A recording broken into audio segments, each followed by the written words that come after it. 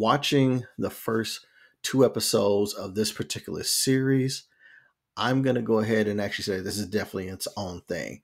But if I'm going to have to give you a vibe check for what a casual person needs to kind of understand or what this series is like in order to kind of know what they're getting into it, I would go and actually say that this is kind of like a cross between The Wire meets Law and Order Criminal Intent.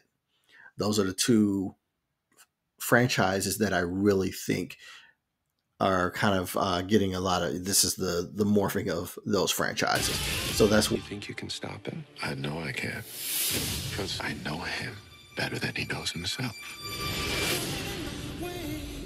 with the crime series Cross premiering on Prime Video in November of 2024. It's a season that actually consists of 11 episodes, and they range roughly around about 50 to 55 minutes each. These episodes are inspired by the successful Alex Cross detective series created by James Patterson, and it stars Aldous Hodge as Alex Cross, Isaiah Mustafa as Detective John Sampson, and Juanita Jennings as Regina Nana Mama Cross.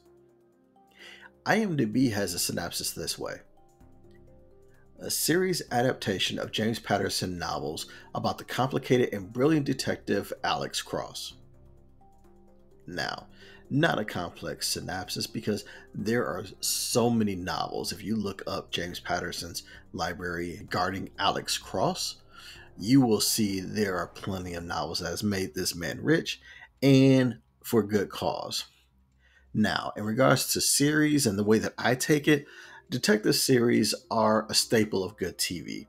Whether you're looking at legacy network detective shows like Will Trent or Criminal Minds, or even with cable TV with like Monk and Psych, or even streaming platform only shows like Only Murders in the Building or High Potential.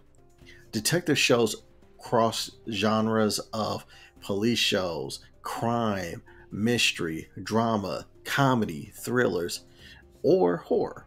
All of those can be combined and be a successful detective story. Now, for me, I love all kinds. Now, this particular series is a character driven series behind one of those kind of like super smart detectives.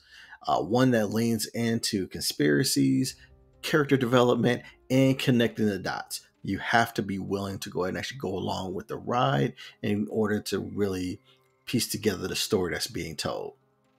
Aldous Hodge is the third iteration of bringing Alex Cross to live action. There was the Morgan Freeman in the movies Along Came a Spider and Kiss the Girls, and that I will go ahead and actually say was okay. It wasn't great, it wasn't horrible, they were okay, kind of depends on what your flavor was, but it's Morgan Freeman, so you can't really argue with it. Then there was a Tyler Perry Alex Cross movie that came out a few years ago, and I will just tell you that was just not good at all. Just my opinion, just not really a worthy successor to the Alex Cross series. When I look at the character of Alex Cross, I like who the character is supposed to be. It's a detective that has personality flaws, and their flaws actually become their strengths as a detective. And so when you go and actually bring it about, it makes it that someone has to kind of, they have to embrace their flaws in order to be successful.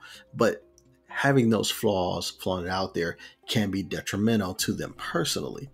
And so when you go and actually bring a character like that to life, there is that fine line of crossing in between being a good guy and bad guy, kind of like an anti-hero a little bit, or trying to not be a vigilante or what have you. And so the Alex Cross character really kind of blurs that line at times.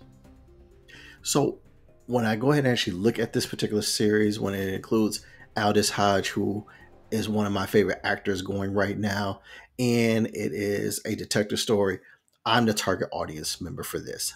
I'm all about this life, so they're looking at me when they go and create something like this. The reason why I go ahead and actually let you know that I'm the target audience is that you should always know what slant that your reviewer has when they're going actually reviewing a series or movie.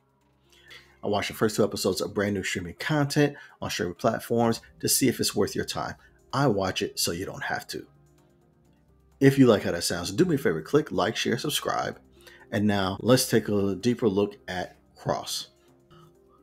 So some of the notes that I actually have in regards to the first 2 seasons of this show are that they're really, in the very first episode, they hit you with like a very impactful event that affects Alex Cross for the duration of the series. And so this is really going to feed into it. It's not like they go all the way back to like him being in the academy or something like that, but it gets you hit with this major life event right away so that you can go and actually really kind of understand what psychological pressure he's under and how that affects him going through the rest of the series.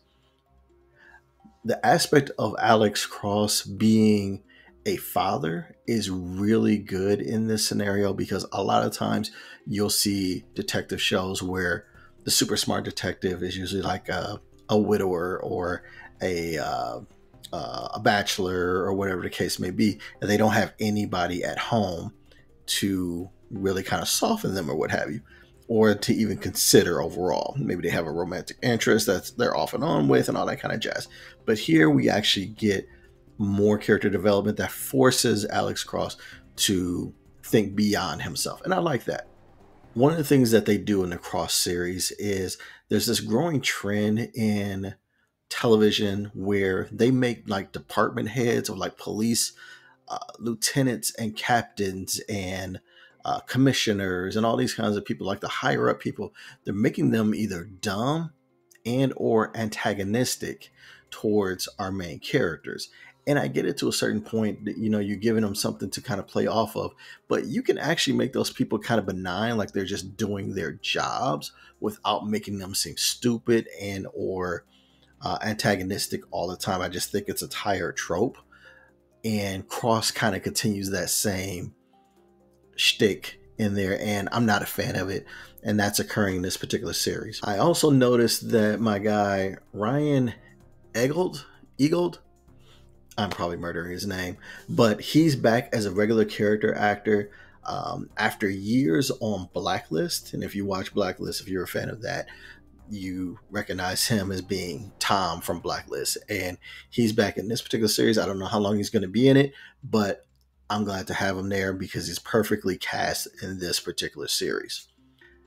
Both of these episodes had really good cliffhangers on them, and it was a very well written conclusion up there. Like each one kind of had its like build up to it too. You just felt like, I gotta watch the next episode.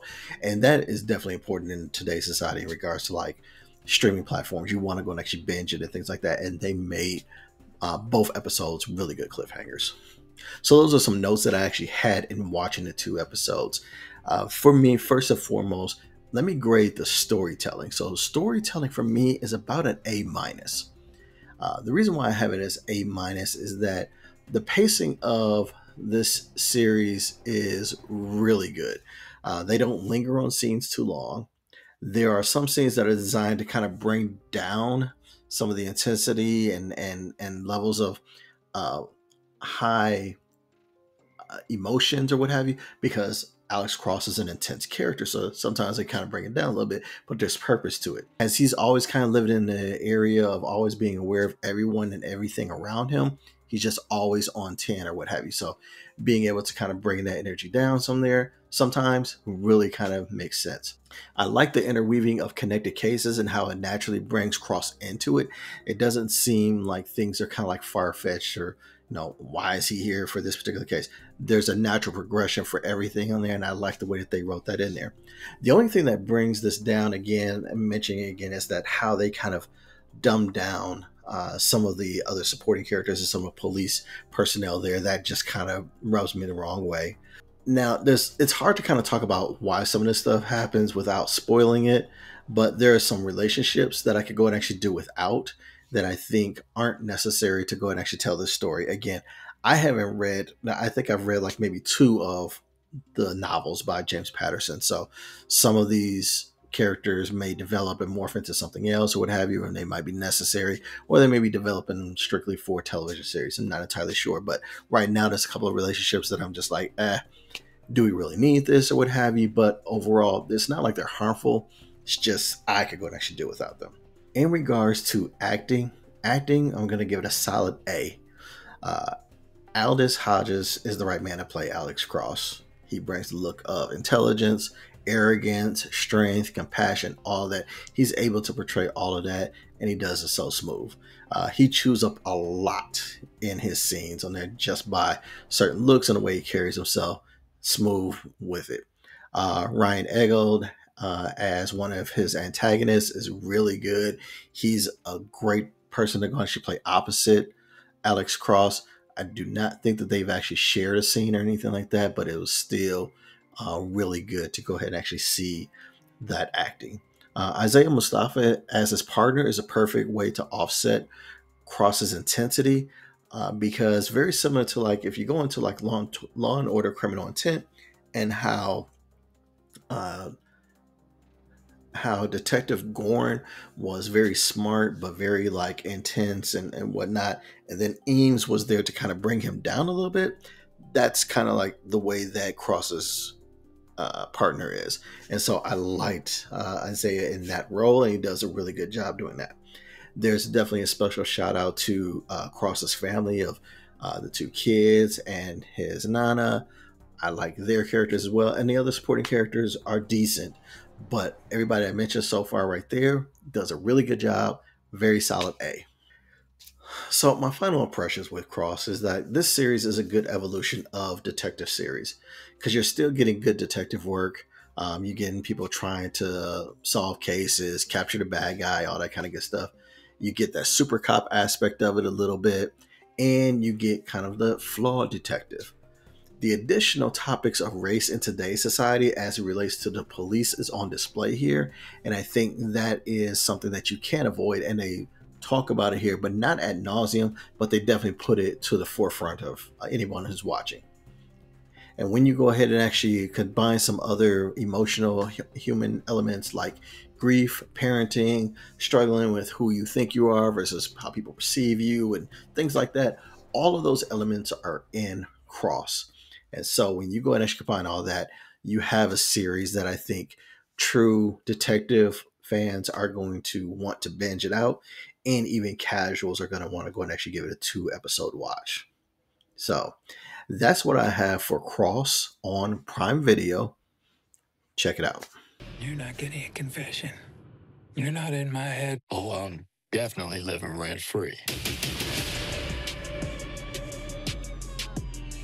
You stay for the entire video. I appreciate you. I really do. Do me a favor. Click like, share, subscribe if any of this speaks to you. You can also go ahead and actually check out one of these other videos that the algorithm seems to think that you might like of mine. But until the next time, I'll holler at you. Take care of yourself. Now that's a happy ending. Or is it? Because everything's over now. And all that's left is you and the infinite void.